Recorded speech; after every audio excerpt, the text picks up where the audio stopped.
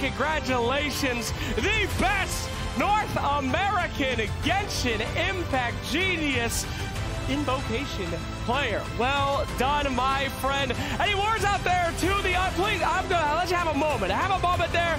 Soak it all in. Ah, the glory. Seems as if he knew this moment would come for him.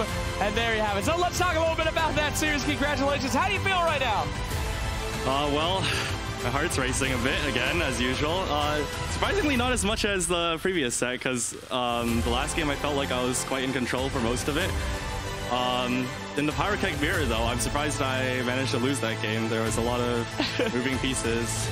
Absolutely. The student really came for the master on that one. The mirror deck barely got through it, but good to see it, though. You had to fight for it. It wasn't a clean sweep, and you came back in that last one. Any thoughts that it might have been a reverse sweep after that one? Yeah, actually, I was getting quite a bit afraid because I think the deck that my opponent was expecting me to ban was the deck he beat me on, the Pyro Kaching deck. But I like helped him. That was the one deck I helped him the most on, so I was pretty sure he wasn't as good as me on it. But hey, he beat me on it once, and there you have it. You learn something. For sure. Now, there are a lot of people watching you at home right now thinking, how can I be as good as him? What can I do? When can I be the best North American Genshin Impact Genius Invocation player? Any advice out there to the homies at home watching, wondering how they can get to your skill level?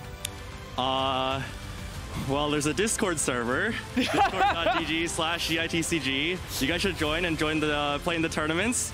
Playing in the tournaments is great practice for bigger events like these, and you can play against some really great players, and that helps you get better at the game.